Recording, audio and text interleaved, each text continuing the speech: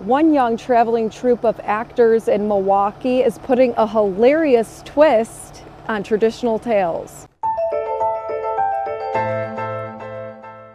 Once a month, 8 kids gather at a local church in Milwaukee to spend 4 hours creating stories and practicing improv. Our story starts back in the rootin' tootin' Wild West.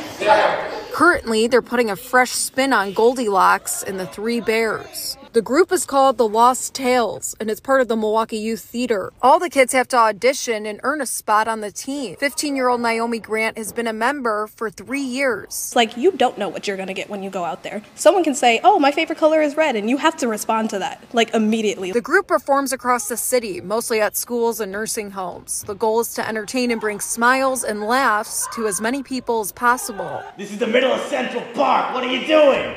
The young actors build incredible friendships along the way. If we fail, we'll all get together and do something together just to figure out, like, oh, let's, oh my God, this person just fell.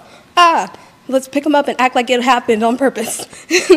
Naomi says doing improv is a lesson on life, boosting confidence and communication skills. It helps you connect with others, become more positive and spontaneous, more open and willing to take risks. You are gonna find it everywhere. People are very random, and they will say very random things at very random times, and you always have to come up with something like right there, like snap of blink of an eye. Harmonie Baker is the executive director at Milwaukee Youth Theatre, which requires a lot of work. Still, she gives her time to help guide the Lost Tales group in writing stories, developing characters, and executing their ideas. Every aspect of each performance is led by them. Seeing the creativity that they bring to it is just insane.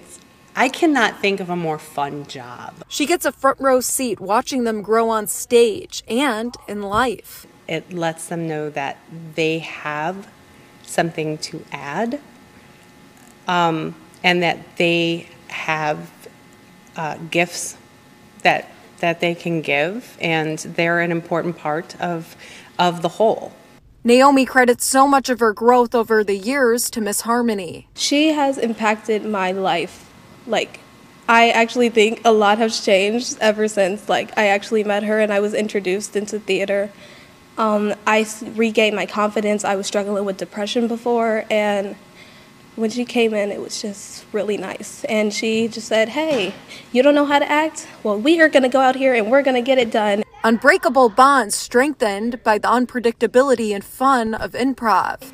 Once you find a good theater, you don't want to leave. You really don't, and I'm never going to. Maybe if you get cast on SNL, you will. True.